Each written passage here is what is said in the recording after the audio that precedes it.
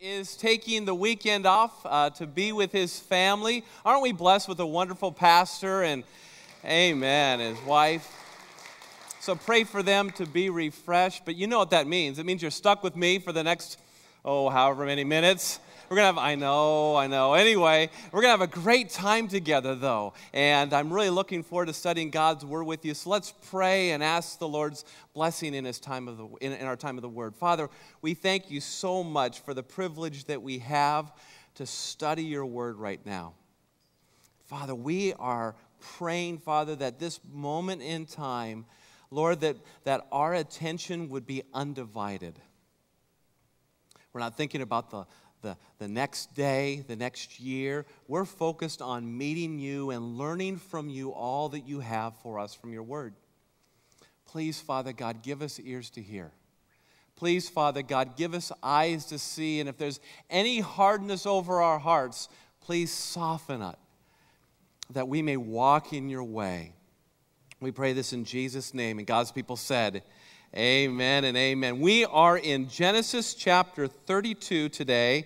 Genesis 32. We're going to pick up the story in verse 22 all the way to verse 32. And the title of my message is, When Your Past Meets Your Present. You know you're in trouble with a title like that one. Hold on, kids. It's going to be a long ride, right? It's going to be fun. Amen. Hey, so the holidays are kind of almost over.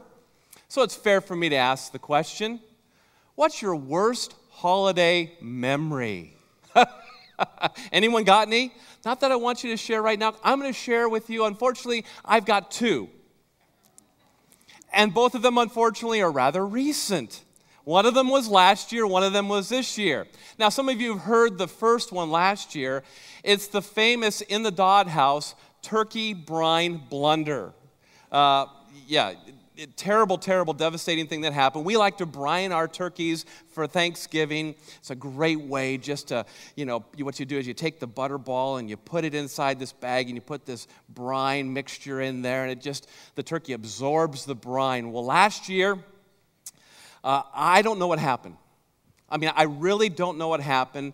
The butter ball was in the bag, okay? And the bag is sitting on the island in our kitchen, okay?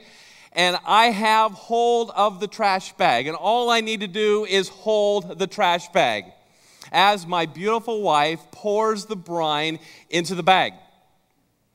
But somewhere along the way, I heard words you never want to hear your wife say when you're holding the bag.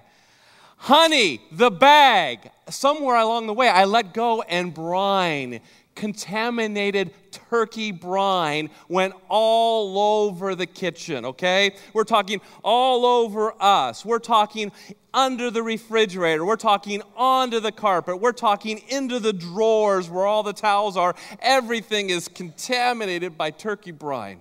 At some point, my wife says, just go to bed and I'll clean up, okay? And guys, you never want to hear your wife say these words when she comes to bed. But I distinctly remember hearing her say this, we're going to have a good Thanksgiving anyway. We're going to have a good Thanksgiving anyway, okay?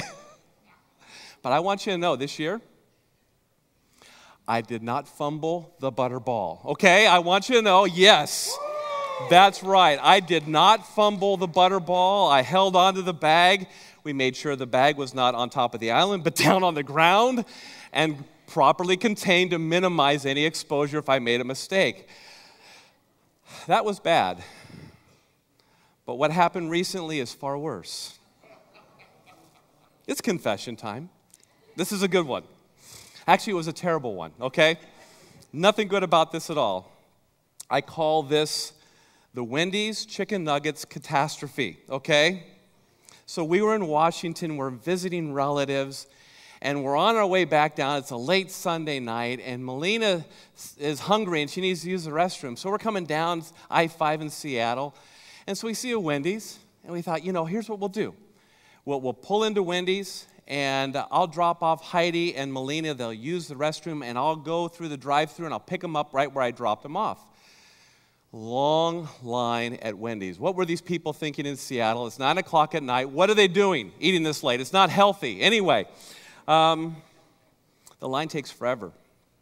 And I placed my order, and all of a sudden Heidi comes out on the driver's side, the drive-through side, and starts to get into the car.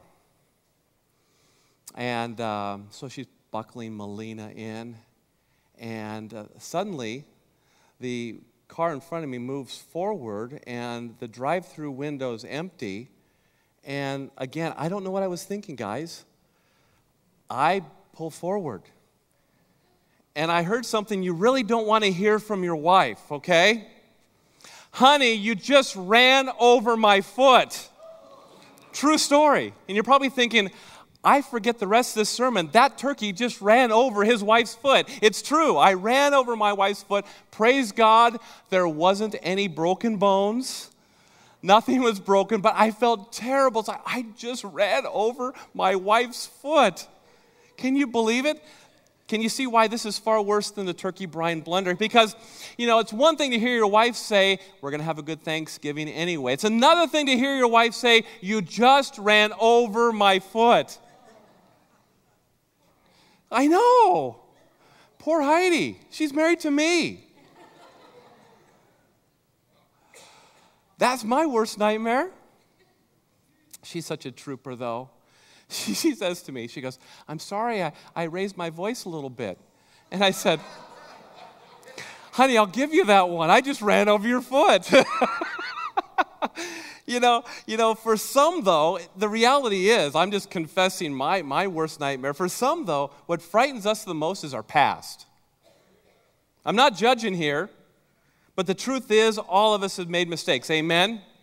And all of us know the feeling, the anxiety that overwhelms you when you come face to face with your past. Today we're going to discover how God confronted the past that Jacob, Israel's patriarch, tried to run and hide from. And I believe by doing so, we will see how God, and this is so important today, He wants to liberate us from our past that we may experience His victory in every one of our tomorrows. Let's pick it up in verse 22. Now, Jacob, arose that same night and took his 2 wives and his 2 maids and his 11 children and crossed the ford of the Jabbok.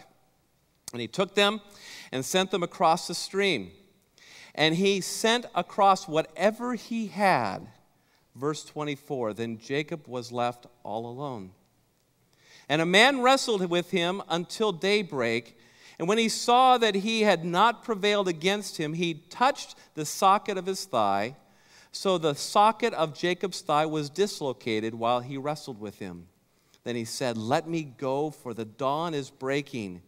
But he said, I will not let you go unless you bless me. So he said to him, what is your name? And he said, Jacob. And he said, your name shall no longer be Jacob, but Israel. For you have striven with God and with men and have prevailed. Then Jacob asked him and said, please tell me your name. But he said, why is it that you ask my name? And he blessed him there. So Jacob named the place Peniel. For he said, I have seen God face to face, yet my life has been preserved.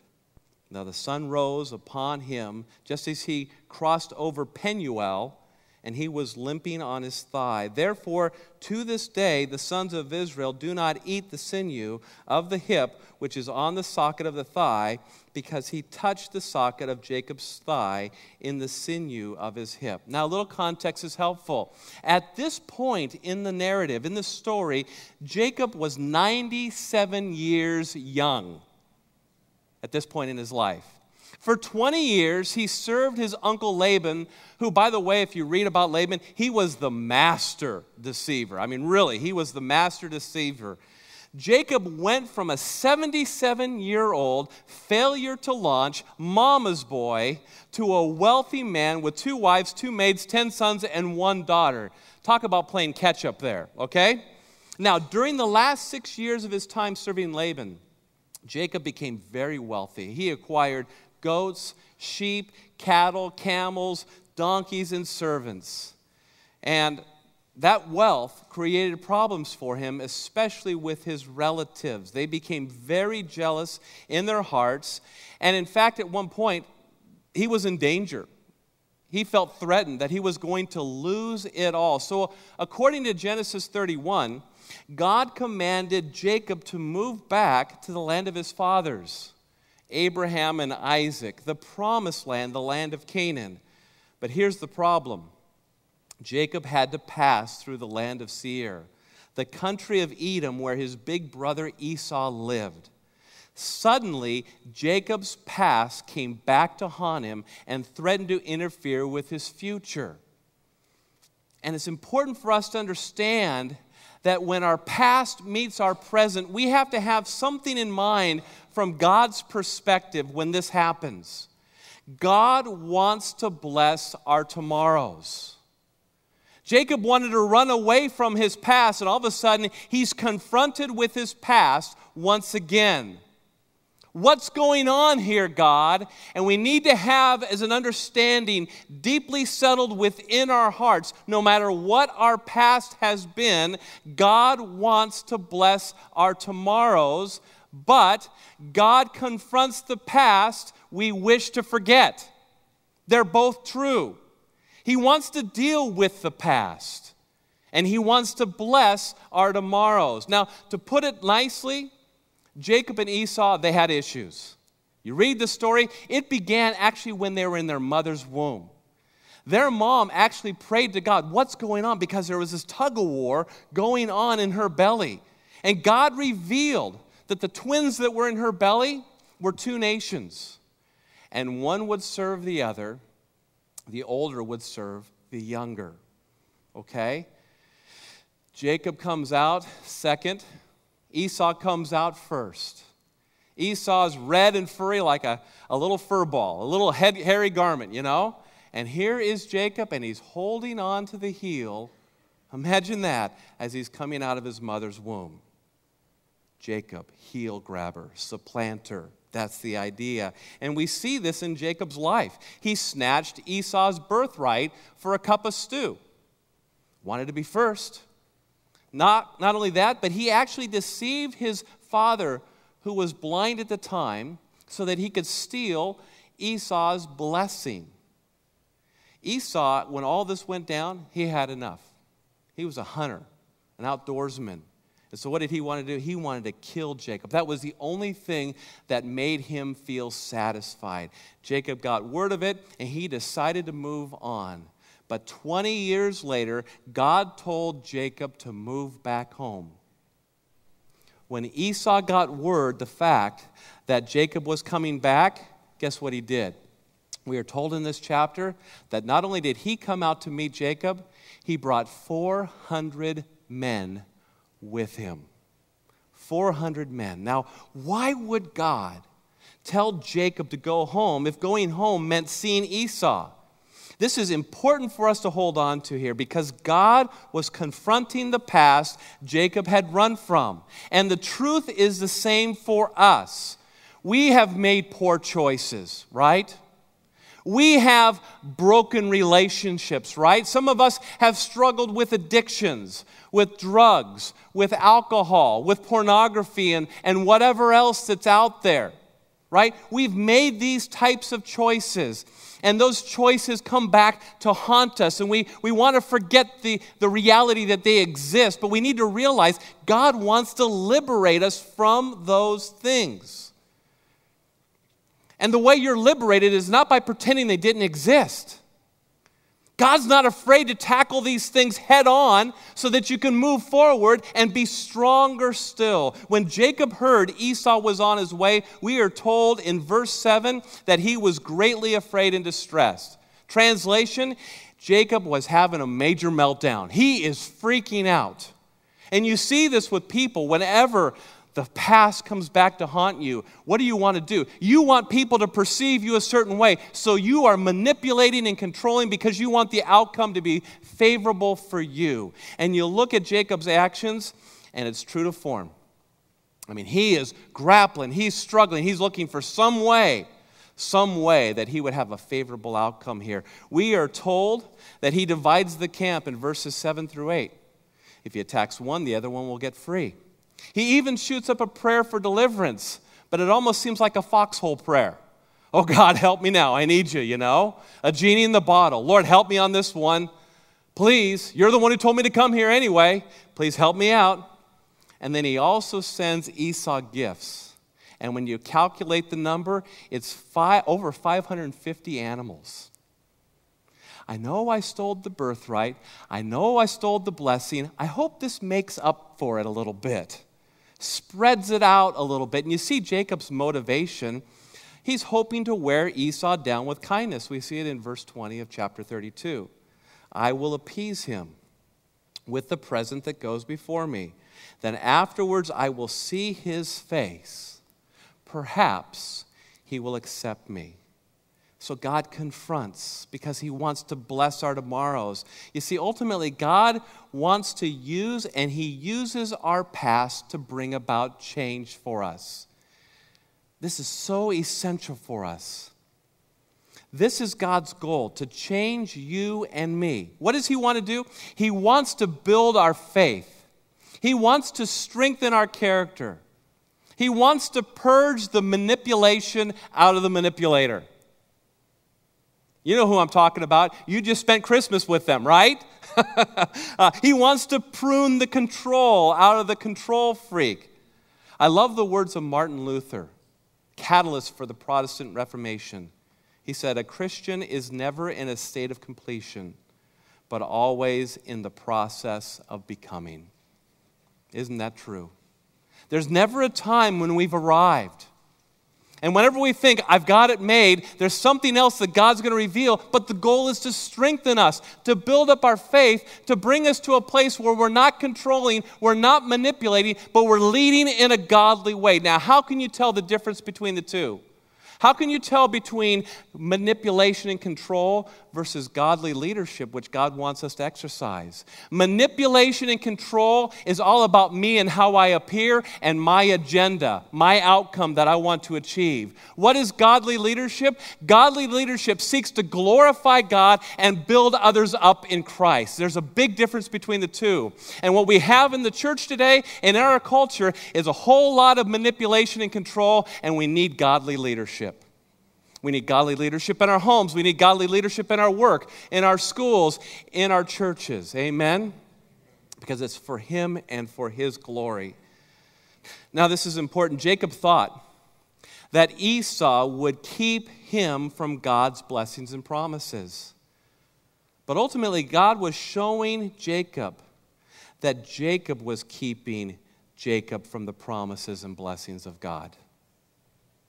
God would not allow Jacob to enter the promised land as Jacob. Jacob needed to change, and God used his past to pave the way for a blessed future. And many today carry their past around them, with them.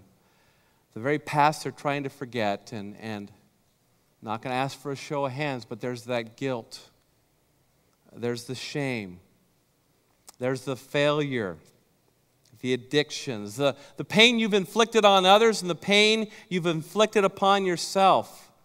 And we need to see that when we have our past confront us again, the choice is that God wants to do something through it, that he wants to use our past to bless our tomorrows. God is working all these things for good. I love what the Apostle Paul says in Philippians 1:6. Listen to these words. For I am confident of this very thing, that he who began a good work in you will perfect it until the day of Christ Jesus. I'm comforted by that because I've made my share of mistakes like you have, right? And I'm so thankful that when others would give up on me, guess what? God never does, and he won't give up on you either. He's not done. For those who place their faith in Jesus Christ, there's a work that he is set out to complete. And for those who haven't come to faith in Jesus Christ, I want to encourage you to do so because you don't have to remain as you are. God wants to set you free. He does. Now, why would Jacob, though, live the way he lived? Why do we live the way we live sometimes? You know, why did he control? Why did he scheme? Why did he manipulate when, in fact, before he was born, there was a promise that he would be the leader, that he would receive the blessing? Ultimately, I think it comes down to the fact that he didn't believe in God. He did not trust God. So another component here that we need to see in the story and in our lives when our past meets our present is this. God confronts our unbelief. God is confronting our unbelief. You do not have a relationship with God if you do not have trust. I've counseled people before. I remember this one guy, he's in my office, and he kept on saying, but I trust God, but I trust God. But there was a problem. He kept on using the word but and then trust God right afterwards, and he kept on complaining. It's not good enough. It's not good. I said, you know what? You really don't trust God. No, I do, Pastor. I do. No, you really don't. And for some of us, and I would imagine it's by degrees, do we really trust him? That complete abandon. I will trust you. You see, God is using these things to work out any unbelief. But here's the thing about God. He's not going to talk to you about these things when your ears are closed, your eyes are closed, and your heart is hard. He waits for a teachable moment. Like we do with our kids, right? You're looking for that teachable moment when you will finally listen, right? When they're finally ready to hear what you have to say. When they sometimes even say, I need your help. Oh, thank God, I've been watching you have a meltdown here, and now you finally need my help. Well, God does the same thing with us. He's waiting for that teachable moment. And we see this in verses 22 and 23. He's done everything. He's even sent his family away. He's all by himself. Jacob has done everything that he can do. There's no more schemes left in his bag of tricks. And in the middle of the night, Jacob was all alone with his fears, uncertain about his future. And that's the moment God's looking for. Some of you guys are going through that moment right now. And God's been waiting for that moment so that you will finally listen and let him do what he's been wanting to do all along. Bless your tomorrows by touching your past. He felt like he was all alone, but the reality is God was with him, and we're not alone ever. It's interesting. I love these words out of Isaiah 43, verse 2. When you pass through the waters, I will be with you. And through the rivers, they will not overflow you. When you walk through the fire, you will not be scorched, nor will the flame burn you. God's with us. Oh, Lord, it's hot. I know, but I'm with you. Oh, Lord, it feels like the waters are going to overflow me, and I won't be able to grab another breath. It's okay. I'll sustain you. Are you ready to listen now? Are you ready to hear? Charles Spurgeon once said, as sure as ever God puts his children in the furnace, he will be with them in the furnace. He's there. God's there. You see, because God, when he confronts us because he loves us. He confronts us not because he's angry with us, not because he's done with us. He confronts us because he loves us. He's a good father, and he loves his children, and he's got a good plan for our lives. He's just waiting for us to have that teachable heart. Are you listening, my son? Are you listening, my daughter? I have something for you. I have the answer. You've been wrestling a long time.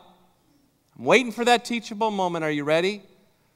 I'm going to tell you some things that's going to hurt, but what you will gain is far greater than anything you're going to give up, because I love you. Hebrews 12, verse 7 and 10 puts it this way in the NIV. Endure hardship as discipline. God is treating you as his children. God, look at this, disciplines us for our good in order that we may share his holiness. God knows in you and you and you and in me exactly what needs to happen so we look more like Christ, that we're more holy, and everything he does is for our good. He's a good father. Now, it's important to note here that Jacob, he'd been wrestling with God well before there was an actual wrestling match. And I love this. It's God who took the initiative to wrestle with Jacob, to show him something very profound, and us as well, that this is how he's been living all 97 years of his life. And when we go through these things, could it be that God's trying to show us, you've been wrestling all along. You've been wrestling all along. Now, I think Jacob probably thought he was wrestling with one of Esau's men, but the Bible reveals the true identity of Jacob's opponent. In fact, many scholars believe this was an angel of the Lord, different than any other angel like Gabriel or Michael. It was a pre-incarnate appearance of Jesus Christ. He is wrestling with God. And you see this combination of ideas in Hosea chapter 12, verses 3 through 5. In the womb, he took his brother by the heel. And in his maturity, look at this, he contended with who? With God. Yes, he wrestled with the angel of the Lord, and prevailed. He wept and sought his favor. He found him at Bethel, and there he spoke with us, even the Lord, the God of hosts.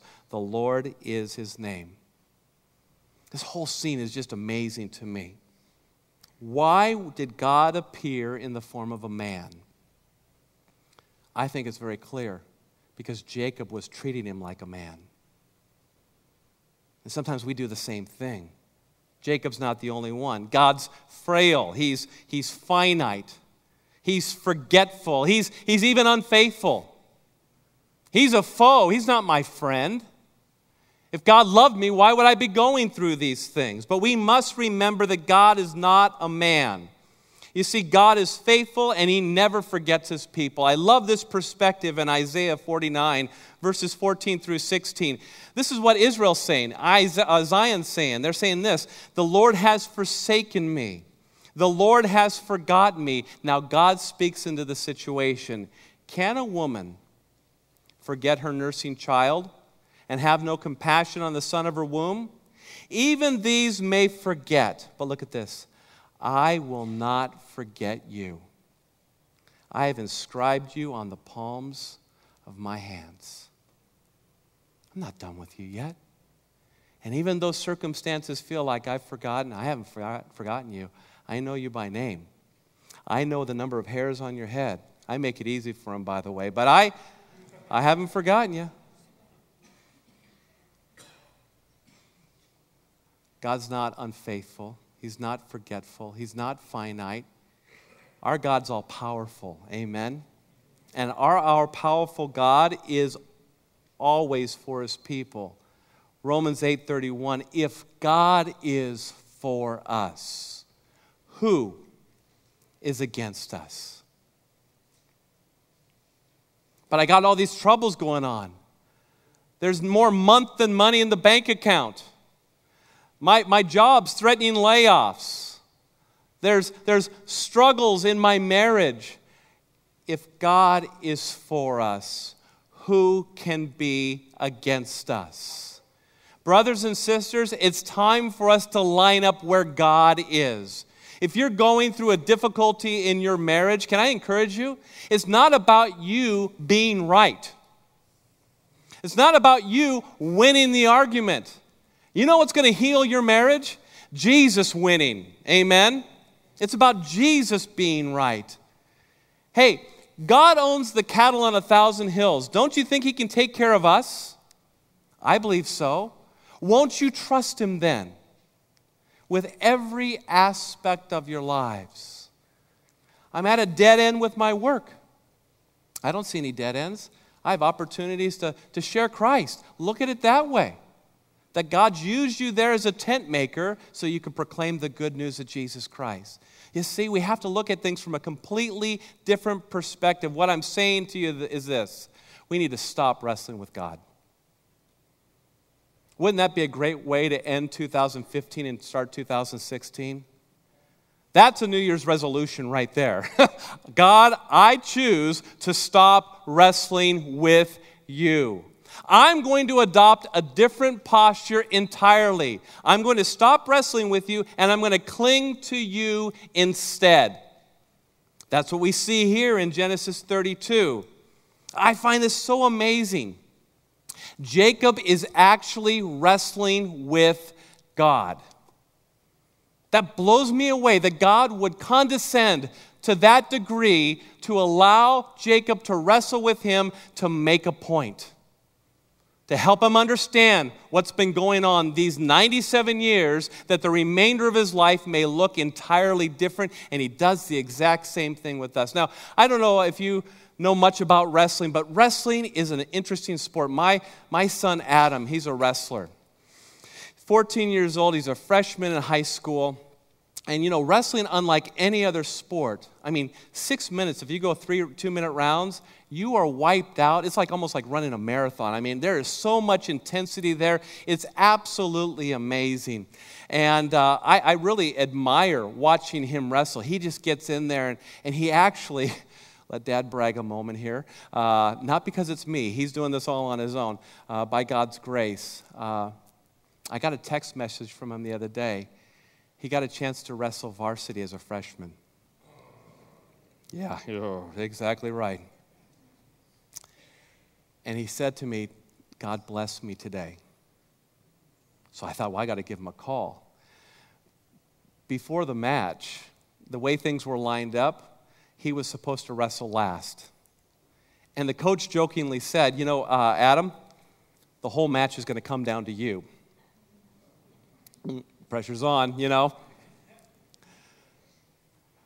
match starts, and his team is just smoking the other team, just whooping them. But halfway through, there's a turn. And all of a sudden, Adam's team's losing. The coach goes, Adam, this really might come down to you. Last match of the evening, okay? His team is down by 1 point. Now, here's something you need to understand about my son. He wrestles 104, about 104, 106, but he actually weighs 94 pounds. So he gives up about 10% of his body weight. He's not only in the lightest weight class, he's the light end of the weight class, okay, as a freshman there.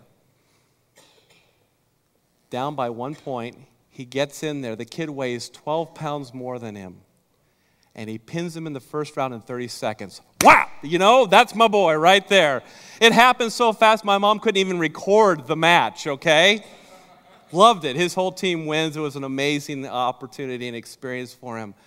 And I look at my son, I go, this is just amazing that he would have the courage to do this. But I look at this story, I'm thinking, what weight class is God? He's an entirely different weight class, he could have pinned Jacob like that. He could have squashed him like a bug and then some, right? But he allows him. He allows him to wrestle.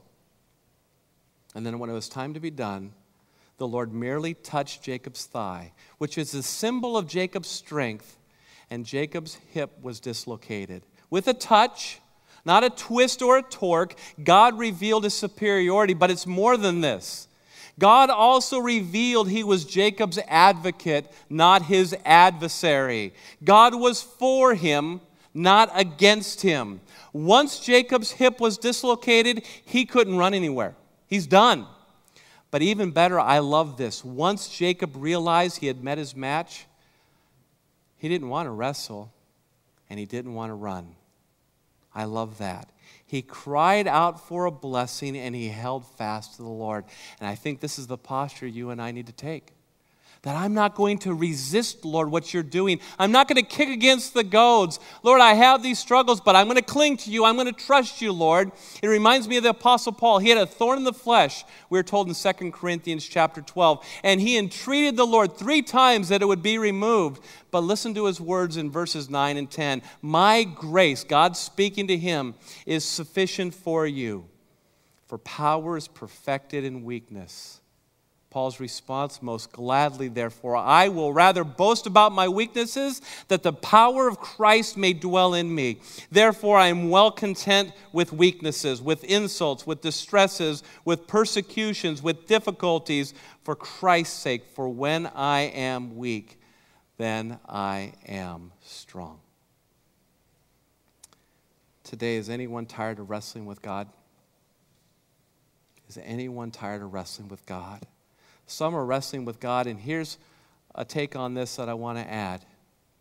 Some of us are wrestling with God because we're trying to carry guilt and shame that God's already forgiven us of. Did you hear me with that one? You don't have to do penance. You don't have to punish yourself. If God says you're forgiven, then you are forgiven. Accept the grace of God and stop wrestling with Him. Amen? And walk in a manner worthy of your calling. What does that look like? It looks like this, that you're governed by God. I'm going to let you be the Lord. I'm going to let you reign. It's interesting. Jacob asked for a blessing, and God says, what's your name? Oh, Jacob's thinking, why do you have to bring that up? Heel grabber, deceiver, control freak, manipulator, supplanter. Take your pick. It's me. You see, in that day, one's name revealed their character, and it was very negative what his name came to mean at that time. Israel, though, that's the new name that God gives him, means God fights. God's prince, but also this, governed by God. Jacob, there's a new way I want you to live. You're my prince. I'm going to fight for you, and you're going to be governed by me. What a beautiful thing, huh? What a great way to live. I'm clinging to the Lord, and I'm allowing the Lord to govern the events of my life, my choices. Godly leadership versus worldly, fleshly, conniving manipulation and control. There's the difference, you see. Now, Jacob, he's thinking, well, as long as we're talking about names here, what's your name? And God responds by saying, why do you ask? All you need to do, Jacob, is look at your new name. And the question is answered. Jacob got it. It was an aha moment. And that's why he named that place Peniel, because he saw God face to face and he lived. And Jacob was never the same again. But that wasn't a bad thing either. Because remember, God wants to bring about change, godly change. He walked with a limp. Why would God make him walk with a limp? It was a reminder that you need to walk by faith and not by sight. But don't you know I'm going to be seeing Esau? I got to have my legs ready for me. Don't you know? No, you're going to walk by faith and not by sight. You're going to walk by faith and not by sight. For you and me, we're going to walk by faith, even if that means we're limping, and not by sight. You and me, we're going to hold on to the words of Psalm 56, verses 3 and 4. Look at this. When I am afraid, I will put my trust in you. In God, whose word I praise. In God I have put my trust. I shall not be afraid. What can mere man do to me? Amen. But there's one more part I want to take a look at real quickly as we get ready to close here in a moment. What did the Lord mean when he said, you've striven with God and with men and have prevailed? Is he talking about the wrestling match? I don't think so. It's a reference, I believe, to God's heart for Jacob and for all who call upon him by faith. Look at the words again of Hosea 12, verse 4. It's not on the screen, but let me read these to you. Yes, he wrestled with the angel and prevailed. How? He wept and sought his favor. When did the prevailing take place? When he stopped wrestling and he clung to the Lord. I'm not going to let you go unless you bless me, because I know I'm in the presence of one who's superior to me. That touches my heart. Because I think we get a picture, a window into the heart, the Father heart of God. You know, in our home, as we get ready for bed, we have these certain routines. And one of them is with our 3-year-old daughter, Melina. is that we all go upstairs. All of our bedrooms are upstairs. We all walk up the stairs together. And she'll go, okay, clean up, everybody do their share. Who puts all the toys away. We all as a team put the toys away, you know, and then it's time for us to go up the stairs, and it's time for us to brush our teeth, it's time for us to pray, and it's time for us to go to bed. Well, one night I was already upstairs. And I didn't want to go back downstairs. I'm already up here. And all of a sudden, Melina's at the bottom of the stairs saying, Daddy, where are you? I'm upstairs. Come on up, I'll be waiting for you. No, Daddy. We have to go up the stairs together. Honey, it's okay. I'm already up the stairs. I'm going to stay right here. You just walk up the stairs with Mommy. She began to cry.